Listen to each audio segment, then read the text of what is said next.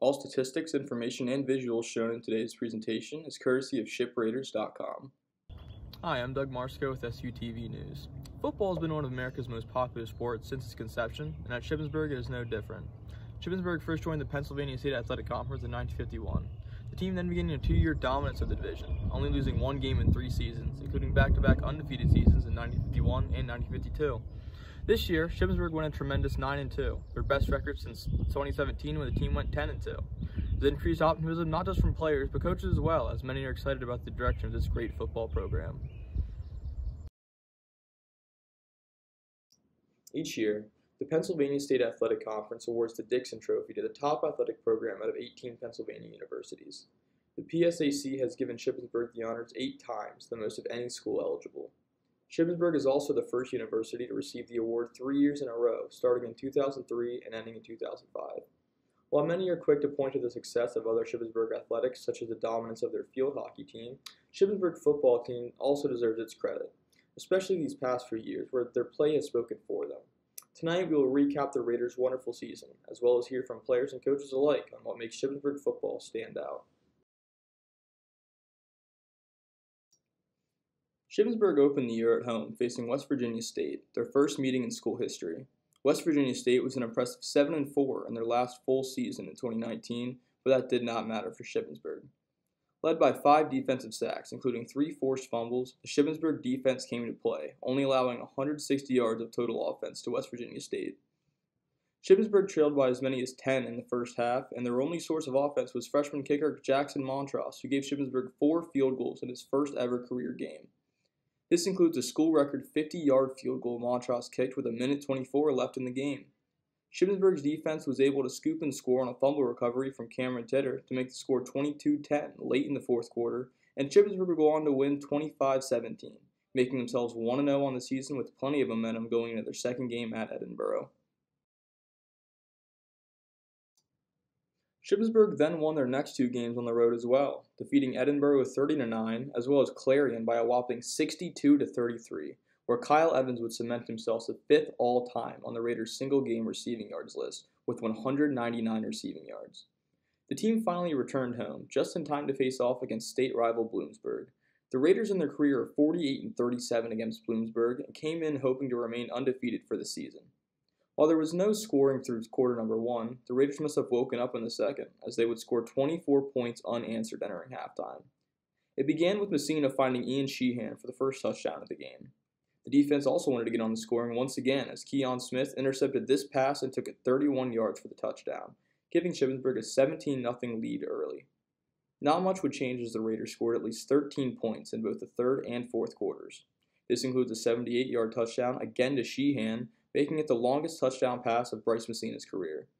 Shippensburg won by a score of 51-7, and through 4 weeks had the highest scoring offense in the PSAC. The Raiders were now 4-0 to start the season and had plenty of momentum heading into game number 5.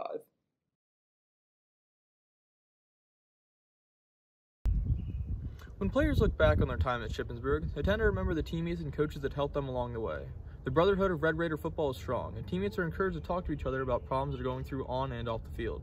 Someone who embodies the qualities of these leaders is graduating senior Jacob Rotowski, a member of the offensive line this year for Shippensburg. Jacob sat down with me in his home to talk about the impact of the program had on him, as well as his plans for the future.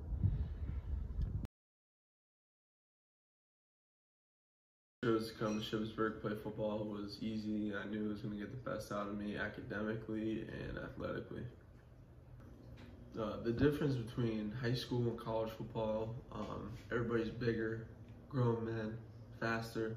To me, I think the practices were faster. Everything was just upgraded another level. A memory that I have from playing football here at Ship was after practice, throwing the guys in laundry bins and spinning them in circles, getting them super dizzy. It was fun. Plans after school, going to the Pennsylvania State Police Academy and finish that out and graduate that and become a state trooper. Shippensburg would lose their first game of the season, playing at number 22 ranked Shepherd. This would help fuel the fire as they returned home to play Westchester. The Red Raiders had not beaten Westchester since 2015, and were looking to change the narrative in this one. Shippensburg jumped on the lead quickly. as it was once again the Ship defense putting points on the board early, as a botched snap allowed the Raiders offense to start their next drive around the 15-yard line, which would end in a touchdown pass to fullback Jake DeLucia. Another score by Messina, this time on the ground, made it 17-3 Shippensburg, and it looked like it would be their game to lose.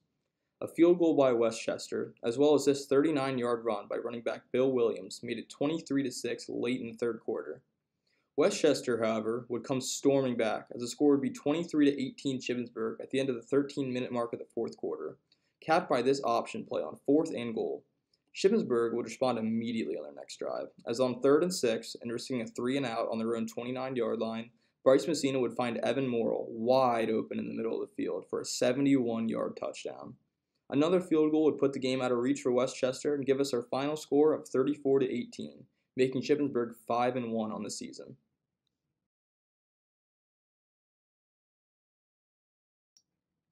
After another road loss to another ranked opponent in Kutztown, Shippensburg came into their homecoming game against Millersville. Shippensburg had beaten Millersville in 16 consecutive games coming into this one, and spoiler alert, it would become 17. Messina began the scoring with this scramble to the outside for a touchdown, followed by a Khalid Dorsey touchdown after Millersville went 3-and-out. Millersville would go 3-and-out on all of their drives until they picked up a first down in the fourth quarter. Messina would hook up with possibly his favorite target, Kyle Evans, for this 44-yard touchdown grab to make it 21-0. Messina would then score again with his legs to give Shippensburg a 28-0 lead heading into halftime. Coming out of halftime, Shippensburg continued its dominance, as they would score yet again, this time on a pass to Ian Sheehan. A Jackson Montross field goal would give the Raiders a 38-zip lead, and they would finally take their foot off the gas for a bit. Millersville would then score their first touchdown against Shippensburg in 2 years on this pass caught by Akeem Melvin. 38-7 would be the final score of this one, as the Raiders were now an impressive 6-2. This game included a Shippensburg defensive record -61 rushing yards allowed. Coupled with 8 sacks, the Raiders in their win column would only get better moving forward. While we've heard from one member of that Raiders offense, I was also able to meet with defensive back Fabian Roberts. Fabian came to my home to talk to me about why he chose Shippensburg, as well as the impact his coaches and teammates have had on him. What made me choose Shippensburg? Shippensburg was the first place that picked me up, and I thought that it was home, so I didn't really want to talk to too many other schools. I like the people, I like the vibe. It was perfect for my accounting major, so I just say, yeah, I'll come to one of the top business schools. Without the D-line causing havoc with the O-line and messing up the QB's timing with the receivers, to the linebackers being in the right zones, to me making a play. I needed everybody to play their part. After a narrow 24-23 victory in East Stroudsburg, the now 7-2 Raiders were looking to get back to their usual way of winning by blowing out their opponents. They would get their chance in this one against Lock Haven. Just like in their game against Millersville, Shippensburg came out determined to own the game from the beginning.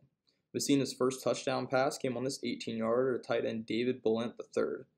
A Jackson Montross field goal made our score 10-0 and would help Montross become the PSEC leader in both scoring and field goals.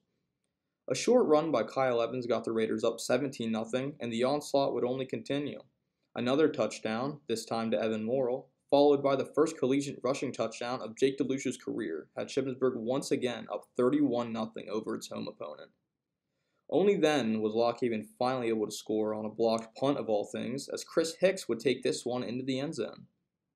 The first half had only 14 seconds left when Bryce Messina found Kyle Evans through the air, this time for a 40-yard score. This touchdown made Evans the first Red Raider since 2016 to score a rushing and receiving touchdown in the same game. 2 more rushing touchdowns, first by Messina at the 1-yard line with a little over 2 minutes left in the third quarter. Then it was Jake DeLucia again for 12 yards to make it another 50-point game for Shippensburg and a score of 52-7. Lock Haven would score again with just under 3 minutes left in the game, but there was no chance at a comeback in this one here, as the Raiders would win by a score of 52-14.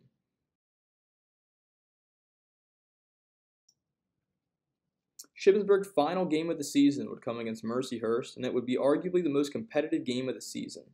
The day began by honoring the 21 graduating seniors of Shippensburg football, who were hoping more than anybody to win this game and give themselves a shot at one more game in the postseason. Jackson Montross kicked his 15th field goal on the opening drive, tying him for the second all-time on the Raiders' single-season field goal leaders, a tremendous season he's had. The Raiders would score their first touchdown shortly after, as this run from Jake DeLucia made it 10-0 Shippensburg. Mercyhurst would get 2 straight field goals to make it 10-6, and they weren't done. With 46 seconds left in the half, Cameron Barmore caught this 8-yard pass to give Mercyhurst a 13-10 lead. A scoreless second half was finally broken when yet again Jake DeLucia ran it in from 9 yards out to give Shippensburg the lead late, a lead they would hold on to, but not before a last-second Hail Mary by Mercyhurst made it interesting. The Raiders won by a score of 17-13, making them 6-0 at home, their first time winning every home game since 2012 and capping off an incredible year of Red Raider football. Without a great coaching staff, every team will fail no matter how much talent they have. Shippensburg has been fortunate to say the least, that they've had a strong foundation around their players for decades. Being a college football coach requires a tremendous amount of time and dedication. It's these qualities why Coach Mack has enjoyed such great success here. Coach was able to sit down with me in his office to talk about Raider football, as well as the pressure of recruiting. The hardest part about being a college football coach, it's probably the organizational part of it, just getting everybody on the same page. And also, just recruiting, and that's getting tougher and tougher all the time. And we're pretty fortunate here at Shippensburg to have nice facilities and a really good looking campus. Yeah, listen, I know everybody wants to win a championship. That's why you do it, right? But I think you got to have daily goals. And just this spring we had our players list 2 goals: one personal goal and one football family goal. All right, what they want us to achieve as a family. And it's funny, we did that in the beginning of the semester, and now we're having exit interviews now, and we're talking to the players about the goals they had set for themselves. But I'm a big believer in small goals to begin with, and that means getting up, going to class. That means in the weight room, working your tail off at practice, taking notes during meetings. All that kind of stuff will add to the big picture. While the Raiders ended the season a tremendous 9-2, unfortunately it was not enough to make the playoffs. Many were upset, but the only thing left to do was enjoy the great success this team had achieved. We hope you enjoyed our journey through the Raiders season, and we hope to see you next year. This is Douglas Marsco with SUTV, signing off.